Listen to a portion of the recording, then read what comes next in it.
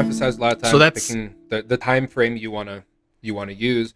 That's really important. yeah, And obviously it's for accurate data, but it's also important just to kind of get what you're trying to do, like what you're trying to go after. If you want to yep, see if, something you're working on has improved this month versus last month, or maybe you're trying to track like every 7 days or every 30 days, am I tracking in the right direction? yeah.